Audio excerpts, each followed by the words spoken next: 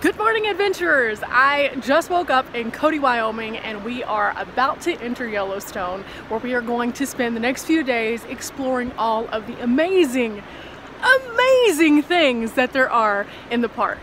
I just had to stop off at this overlook though. Wow! These are the kind of views that we have been looking for on this trip. I'm just gonna take it in. It's so gorgeous. And a little tidbit. See right up on this ridge? That's where they do the nightly rodeo here in Cody, Wyoming from June, July, and August.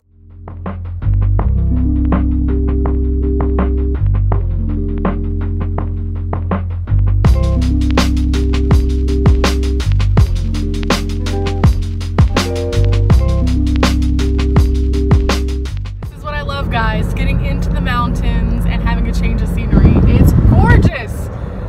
It just makes me smile.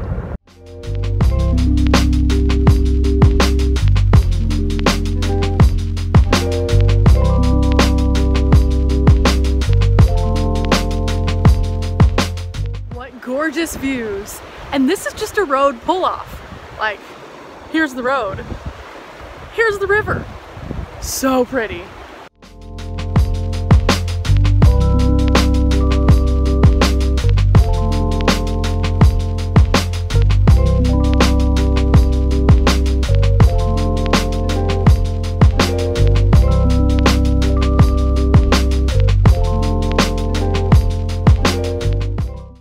Stop off at this campsite because they have some grizzly bear information. Since we are in grizzly bear country, I figure we should be educated. It says here that to identify a grizzly bear, we're going to look for this little hump. That means it's a grizzly bear. Now, a regular bear is going to have no hump. Both of these kind of bears can be found here. Now, look at this. This is what's scary. Normal bear claw, grizzly bear claw. Yeah, we're in bear country, guys. Something else that we should know is while in bear country, there are a few things that we need to do to make sure that we don't attract the bears. Now, this right here talks all about our food storage. It's not as simple as just, hey, put it in your car. Nope, there are a few rules. For example, hanging your food. It needs to be at least 10 feet high. Now, bears can climb up trees, so it's not like they can't. But the idea is you would rather it be away from you rather than in the middle of your camp. They also have bear boxes or hard-sided vehicles. A bear can get into your vehicle though, so keep that in mind. If there's a bear box, consider using it. Now, you might ask yourself, why risk camping where there are bears? Well, because the view, it's gorgeous. There are so many amazing views at this campground, including this one right here. If I wasn't going a little bit further along, I would totally stop off just to stay at this campsite because it's pretty.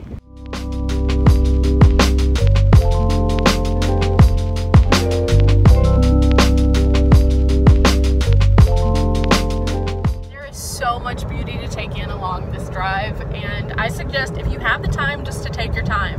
The speed limit through here is 50, and there's plenty of turnoffs. So if somebody's pushing you along rather than going around you, just pull over to the side, allow them to go around, and keep enjoying at your speed, because that's what it's really about, is taking in these moments. It really is spectacular what you can find when you're looking. Atop one of the mountains, I found this. This is a Wayfarer's Chapel, where during the summer months, they actually do a Sunday service. It's outdoors, it's beautiful, and look at these views. It's really interesting. I didn't know what to expect whenever I saw the sign, so I went ahead and drove up, found this little trailhead, which is probably 100 yards, and then there it was, right there. It's pretty cool.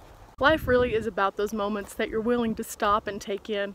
It doesn't have to be something huge to be something super enjoyable. That little tiny hike right there gave me a good excuse to get out of the car and see a beautiful view whenever I came back down. This view is crazy good, and I would have never seen it had I not been a little curious.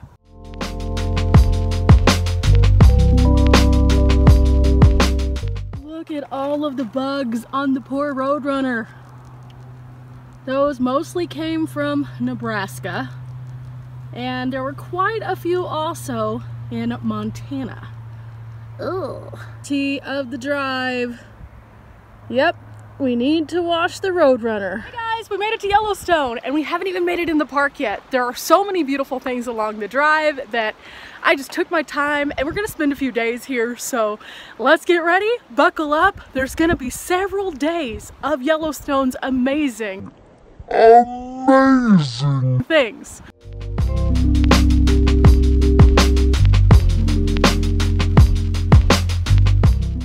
These whenever we came in the gate, so I think that we should look them over and figure out what we're going to do. And we'll start with this that says think safety, act safely. Oh, it's a dangerous place. Good times. We have this, which is a more detailed map that gives us information, the best points of interest that most people are interested in. And on this other side is the super detailed map. If I can open it. There it is. So that's the super detailed.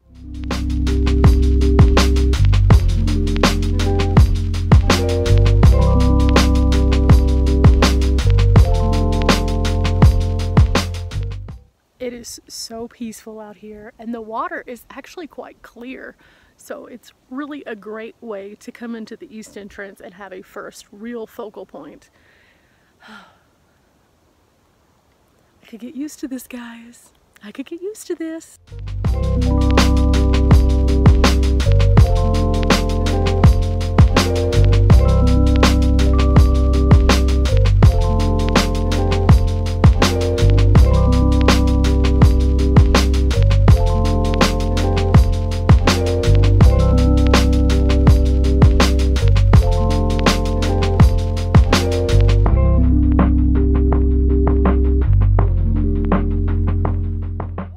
Off here at Cub Creek, trees just look like they're sticking up like little sticks, and you can definitely tell by the ones that still have branches how they were affected by the fire, because they look all droopy and wilty.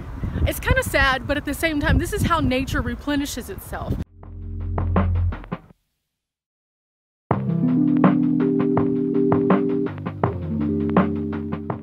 Looks like off in the distance there's actually something else on fire, and I can't imagine that being a prescribed fire when it's so windy out. It is ridiculously windy, so we're definitely going to keep an eye on that, make sure it doesn't shift and come our way, because it could go fast around here. Everything at this point, because it's so dry, would probably just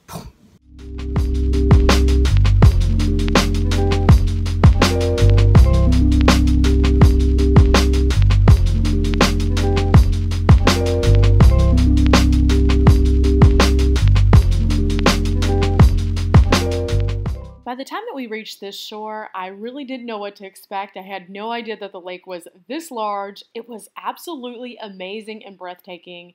You could see the lake from a variety of viewpoints on the eastern side, and I just took in everything.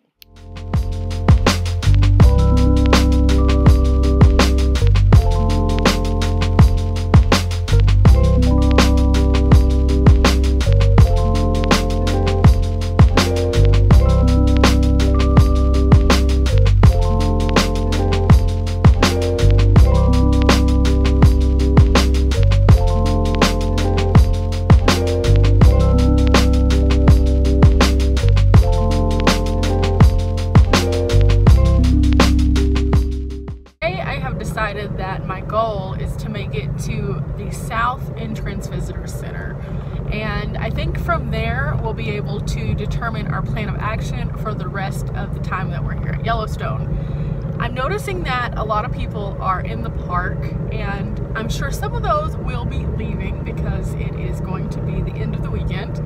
So I'm hoping that tomorrow, even though there will be a lot of people here, that it won't be quite as crowded at some of the hot spots.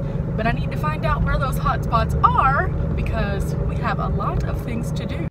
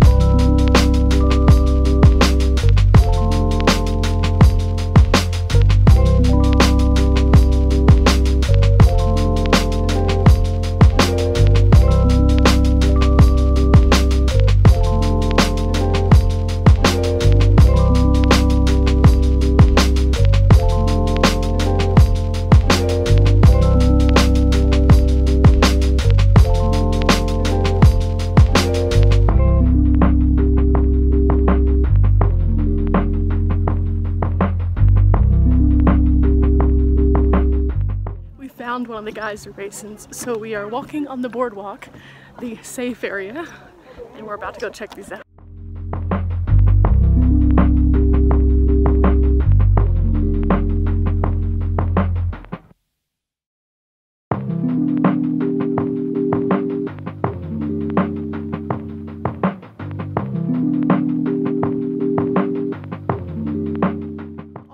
Bubbles that you see are actually from the thermal area, so those are extremely hot and we will go nowhere near them.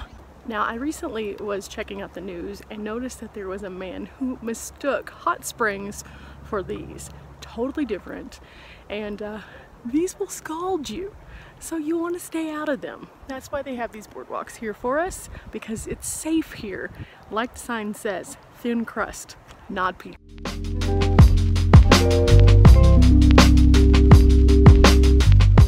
That was called the Bluebell Pool, and it's bright blue, and I can only imagine when the sun is in a different position that it glistens like crazy. Now, there is a tour going on up here, so I wanted to go ahead and get a little bit ahead of it, because otherwise I was gonna be behind like 30 people.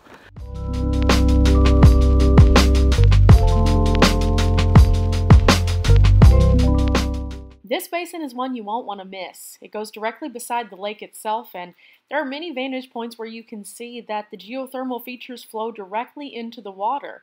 Yet the fish and the wildlife are just fine. This is a great place to really come out and observe and get a closer look when you don't want a big crowd.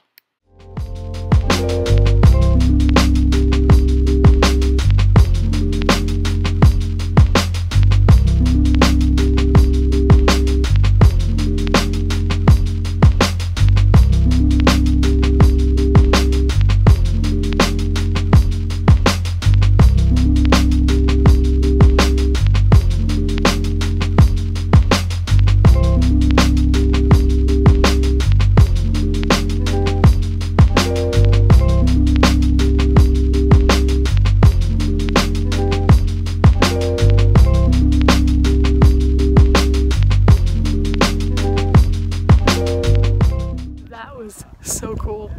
And you can see where the water actually changes from this water that's super blue and clear to this darker blue of the lake. And it's really interesting as you see the minerals running from up here into the water.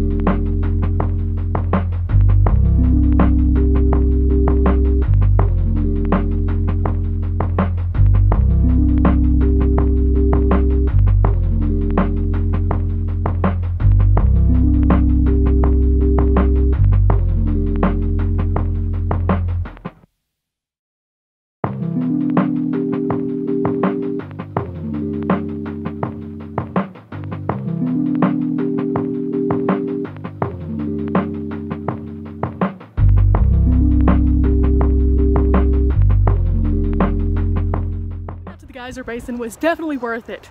A lot of beautiful things. And some of the geysers haven't been active in a while, but they're still pretty to look at, and they still have that geothermal water that's in there, so it's still bubbling, even if they're not erupting. Made a little stop in the bookstore on my way out and asked about a few destinations that I'm very interested in for the next few days, and got some great tips.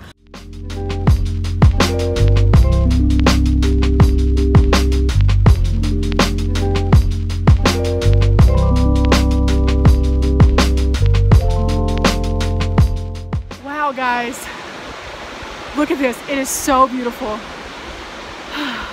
Let's get a closer look. We are so fortunate to have these amazing, beautiful things right here in our own backyard. We just have to get out and explore more.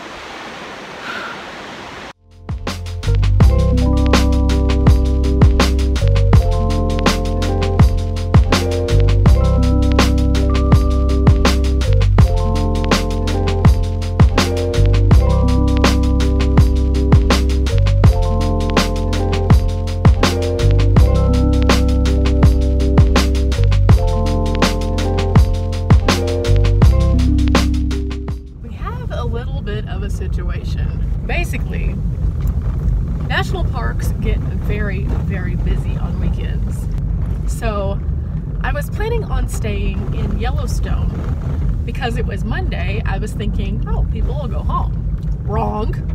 So I had a backup plan, which was this campsite that I'm actually driving through right now. This is all free camping and it's absolutely amazing out here. But there are 5 campsites that I have passed so far. And by campsites, I mean 1 to 5 different campsites. All of them are packed. And so I have an interesting predicament now. I have to find out where I'm going to stay. Side note, the few campgrounds that do have availability are campgrounds I can't stay at because they don't allow tent campers. Oh, the irony!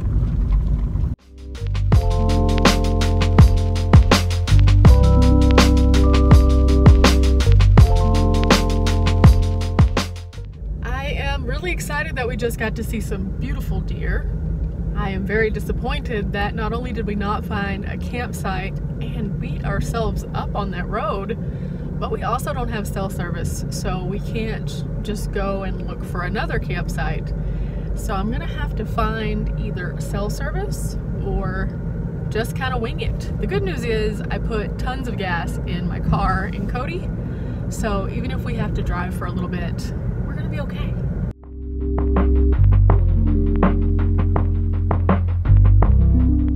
Just like that, my day gets better. I was completely lost and confused, and I stopped for a second to talk to somebody who actually works here. His name was Hardy. He was awesome. Not only did he give me some great advice as to where I could possibly camp, but he also told me where I can find cell signals. So I feel so much more accomplished now. Back on the road we go.